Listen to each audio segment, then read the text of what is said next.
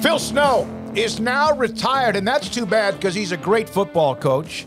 Still has his home here in the Waco area, former Baylor defensive coordinator, NFL coordinator, and then also was, well, at Arizona State University when they had their heck of a run back in the mid to late 90s. He joins us from Idaho with Craig Smoak, Paul Catalina, and David Smoak. Coach, great to hear from you. Great to have you on the show and your knowledge. So when you heard Arizona State would eventually be added to the Big 12 from the time you were there, and they seemed like they tried to fight this as much as they can, your thoughts about the Sun Devils to the Big 12? Well, hello to everybody there. Good to hear your voices. I'm an old-fashioned guy, and I spent 18 years in the Pac-10. Now it's the Pac-12. I guess it's the Pac-4 now.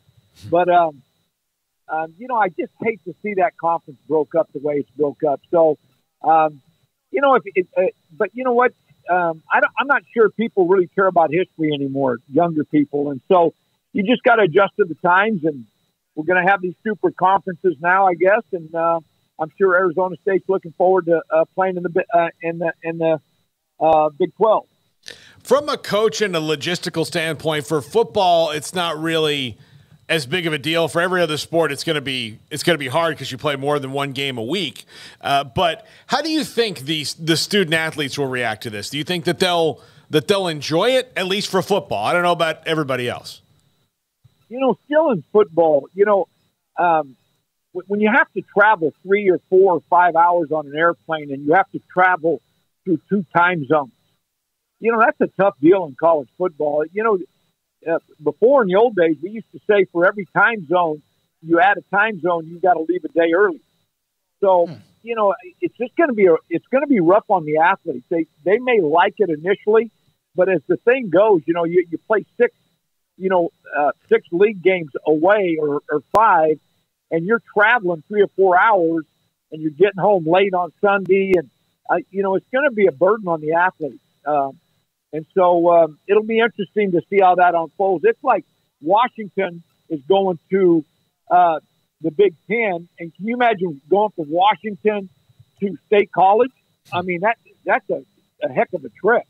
So I think that's going to really affect the athletes year after year, and I'm not sure they're going to enjoy that part of it. Coach, just from your experiences, in the Pac-12, now Pac-4, and whatever it's going to end up being here over the next few weeks, is there, just some prevailing memories, a couple things just about being in that conference specifically or playing some of those teams, being a part of a program there that stands out to you, that will be a memory that you carry regardless of whether the Pac sticks around or not? Well, the rivalry games. I coached at Cal Berkeley, and we played Stanford in the big game. And that was a treat. Everybody drank wine and ate cheese and didn't really care who won in that one. Then I went to Arizona State, and you got Arizona State playing Arizona, and they want to kill each other. That was a heated rivalry. And then I went to the UCLA, and we played SC. That was a big rivalry. And then I went to Washington, and we played in the Apple Cup. So, all those games are gone now, which is a shame. That's history. And, I think the Pac was 108 years old and now no longer exists probably. So, that's for older people, I think that's a big deal. I think for the younger generation, they really don't care. So, I have fond memories of those big games. Some just unbelievable wins and some unbelievable losses. So it was a great time in my life. I spent 18 years in the league, so it was fun. Of all the teams where you coach, Cal, Washington, UCLA, Arizona State, Cal's the one still right now trying to figure out their future. And you mentioned that game with Stanford, and so are they. Which of the schools, Arizona State, Washington, or UCLA, do you feel like at the next year might be in best position to succeed? Because Washington, we know, is really good. UCLA, Kelly's done a really good job, and Arizona State's trying to build something with the young coach in Dillingham. Yeah, see, I really think that Washington is one of the best jobs in that conference. And, it's proven that the amount, you look at the pro football players they've had over the last, 10, 12 years is unreal. So, I think they're going to do well wherever they go.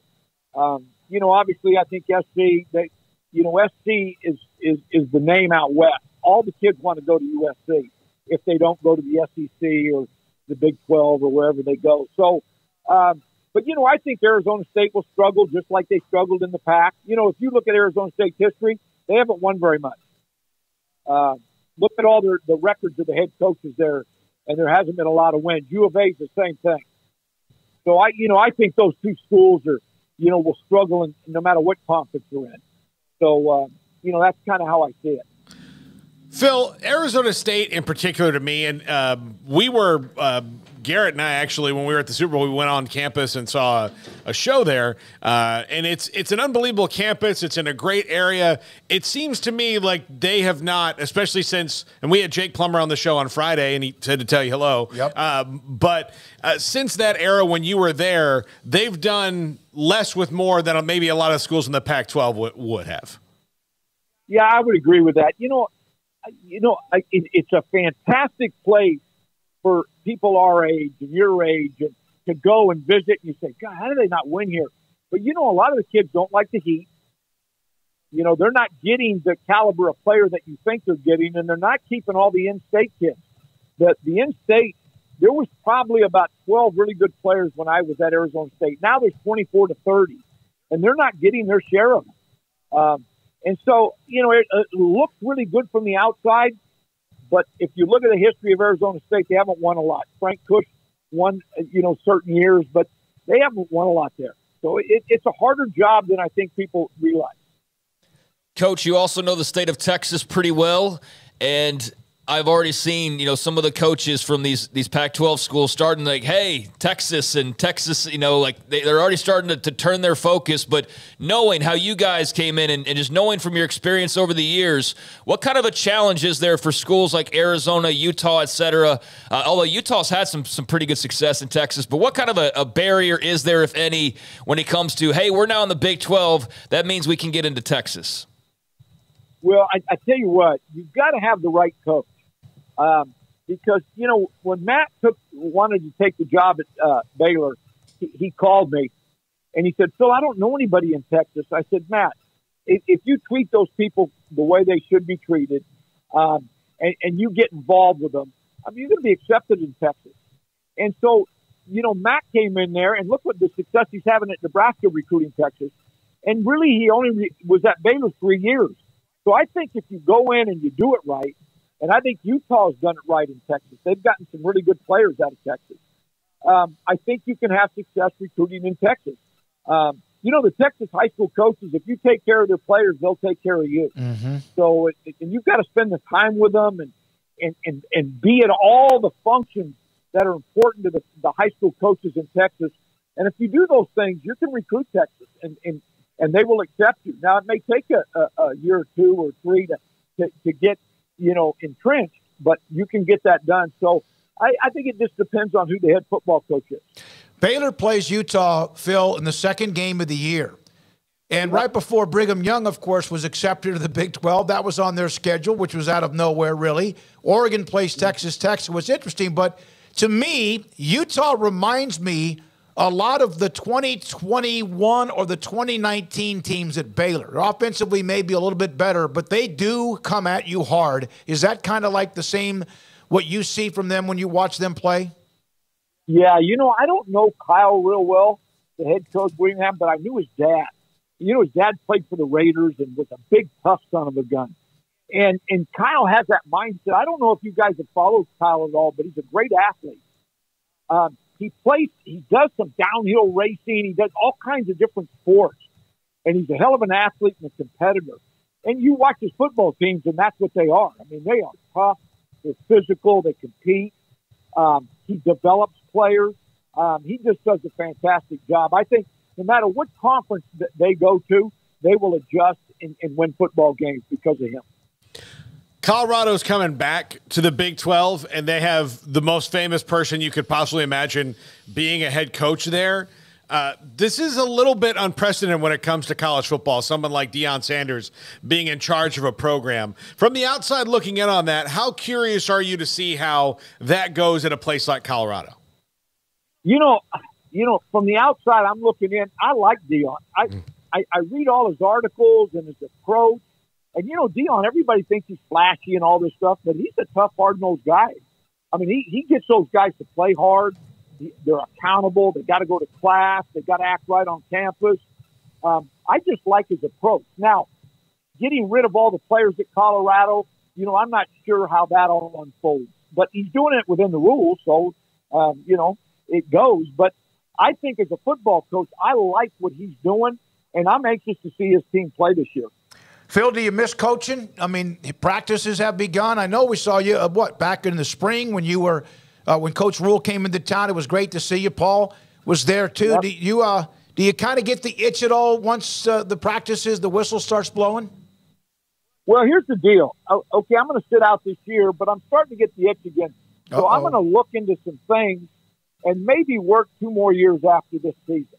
So I might do that. So, but I don't need to, but I'm starting to get the itch again. So I'll see how this season goes, and I may get back involved. How much would the transfer portal and now what we have with NIL, how much would that have affected you recruiting a player? Would you have been able to kind of morph into that and understand it and move on? I think so. You take a guy like Saban. He's an old school guy that just keeps adjusting to the times. And that's what you have to do now. It's like, I don't like what's happening in the Pac-12, but you know what? It's our day and age right now. Things are changing, and if you don't adapt, you're going to be lost. So, I think all the older coaches, if you watch them, they're starting to adapt and finding a way to survive and function and thrive in the environment. And you have to do that. Was Dr. Crow at Arizona State when you were there? I think he wasn't he? Or is it right about that timeline? Yeah, he was not there when I was there. Okay. All right. Yep. Phil, thank you, man. Enjoy Idaho. Is there like a view of about 10,000 miles when you get up on some of those mountain ranges? Oh, it's unbelievable. And the weather's 75 degrees here. Oh. Thank you for throwing that at our face. It's 105 here, as you know. Yeah. I know. Yeah. But you know what I do like? I do like the golf courses when it's 105. Nobody's going to play in the afternoon, so I can get out and go. Yeah, I know. So, you can play in 2.5 hours. Thank you, man. Exactly right. Yeah. It was great to see you earlier this year, and hope to see you again soon. And we'd like to kind of maybe pick your brain on occasion during the season. Man, I'd love to talk to you guys. Call me anytime. All right, Phil Snow, former Baylor, Arizona State, UCLA, Cal, Washington, NFL, Temple, Carolina Panthers most recently, football coach with us on 365 Sports. And he's got a million